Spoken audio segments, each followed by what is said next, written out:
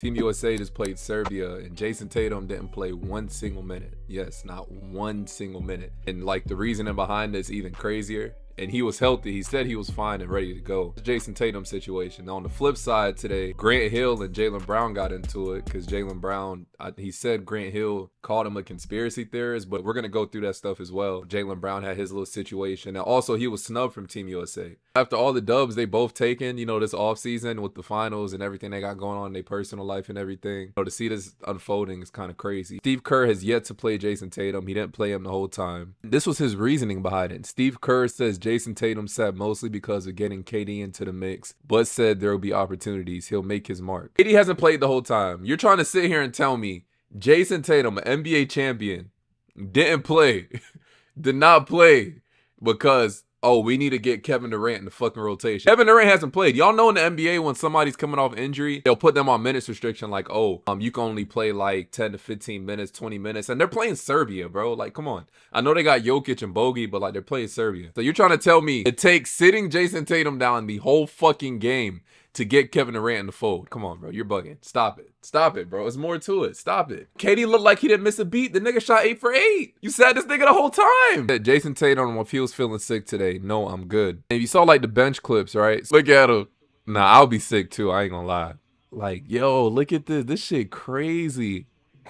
This shit is crazy. And then the memes just made it worse. Someone said, get that look off your face, boy. Hand bam his motherfucking hand bam of water, nigga. He tagged Jayson Tatum. Then someone said, y'all was making fun of KD shooting in the club, but he just cares about our country that much. You're welcome. KD was going crazy. I ain't gonna lie. Someone said, make sure there's no trash up under the seat when we leave. Somebody said, like, the treatment that Tatum is getting is the treatment Jaylen Brown should have got if he was on the team. That leads me to what's going on with Brown. Let's say it's expected, you know, they're going to win. They have a loaded team. But, you know, as you remember, Jaylen Brown, he also got snubbed from Team USA. So Enes Kanter said Jaylen Brown was the NBA Finals MVP. The reason Jaylen didn't get selected for the USA national team is because of his criticism of Nike. Corrupt Nike operates like a mafia. If you go against their agenda, they'll find a way to silence you. Also, everyone knows that Nike hates Muslims. It's time to hold Nike accountable for their crime against humanity. This was the tweet that like he pulled up. It said, since when did Nike care about ethics? And this was in response to Nike founder Phil Knight says Kyrie Irving stepped over the line when the Nets player shared an anti-Semitic film on Twitter. This was one thing that went up. This was Grant Hill's comments. I think Grant Hill was talking about why they left him off the USA team, right? So this was his comments.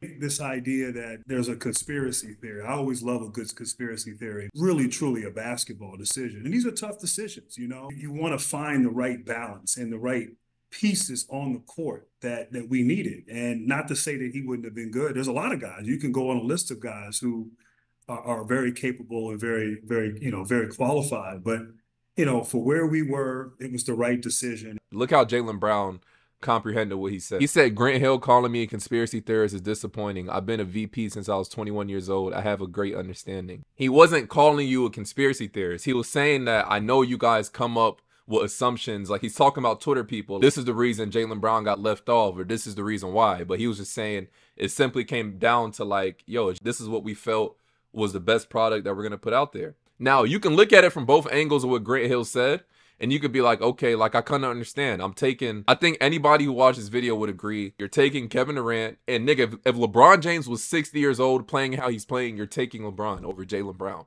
Facts. I think the only person that I'll be like, okay, I understand if you switch this out is probably Joel Embiid or Jayson Tatum. Or Derek White or Drew Holiday or Tyrese, somebody like that.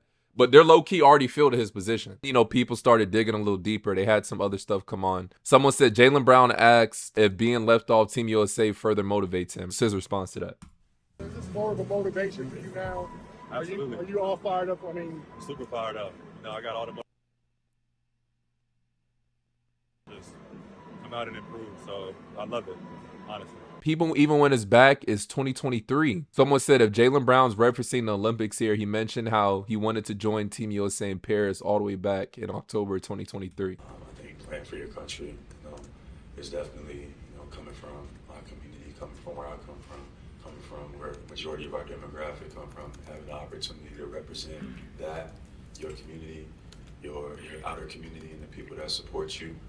I think that is a part of it as well. So being able to participate would be great. We got Brad Stevens. So Brad Stevens on Jaylen Brown get left off Team USA. Jaylen's a great player. Jaylen, I don't think there's any doubt that Jaylen could be on any team, could be on any Olympic team in any year, right? And but at the end of the day, I think his approach, and he talked about how he called Derek. He talked about his own feelings from it. But I know this about Jaylen: whether he has success and gets all the accolades like Finals MVP or Eastern Conference Finals MVP, or if he feels like he got left off the team, I know he's going to be motivated and hungry regardless. That's what I've always loved about it. Then you have the players' comments. So Jaylen Brown not getting a shot at making Team USA Olympics roster rubbed Melo the wrong way. Jaylen Brown situation with the Team USA. What are your thoughts of him being left off the team? I think he should have got a shot. For whatever reason it is, you can't make it that obvious. This man busted. He worked hard. He take everything that people say about him. He's not marketable. He's not this. He's not that. And he go win a championship and do it the way he did it. How he don't get a shot at the USA team? Well, you want to tell me he don't fit the style of play? That's not it. At least give him the respect. Like, yo, you a champion. You won. You worked. You played on this team before. You're a part of Team USA. We have history with you. So it's like if it's something that's personal, they don't like his aura, they don't like the way he thinks, give him the opportunity and say, we're not going to go with you. Here's why we're not going to go with you. And that's not to take nothing away from Derek White. To make that team is special. Like I would say, bring one of them kids off the select team that been part of Team USA for all of these years so we can show the rest of the world that we're developing too. Our farm system works. USA select team, this works. This guy worked so hard, he got a chance to make the USA team. That's the American dream when you really think about it. Right, facts. But Jaylen should have been spoken to. I hope somebody reached out to him to try to talk about it and let's figure this out, because there's no way we can be having these basketball moments and you getting penalized for who you are. That's the I think it's a mixture of like people don't respect them and they don't like him. I think it's a mixture of both. You guys can see they basically benched Jayson Tatum. Like, when have you heard of an NBA champion sitting on the bench, bro? He didn't play a single fucking minute, bro. He just got one of the biggest contracts in NBA history, right? He didn't play a single minute. I feel like they probably would have did the same thing to Jaylen Brown if he would have made the team, right? So I think like maybe the players don't respect them, the coaches don't respect them. They probably don't respect their championship, obviously, but I also think people just don't like them, bro. I really think people don't like Jaylen Brown, out of the two. Oh, you got it. And then I think he kind of put it on himself, from the stuff with Bronny, which he wasn't lying, but it's just the timing and context. You know what I'm saying? The stuff with Bronny to his comments on other stuff, like it might rub people the wrong way. Imagine he would have made the team, he would have said what he said, and then now he's teaming up with Bron. Bron not going for that shit, nigga. Like, you know what I'm saying? Yeah, I think it's a mixture of people just don't like and don't respect them. But I do think Tatum should see minutes eventually. It's just wild as fuck that like an NBA champ with one of the biggest contracts didn't play a single fucking minute. That's crazy, bro. That is crazy. So, yeah, y'all let me know your thoughts on that in the comment section. And as always, it's your boy.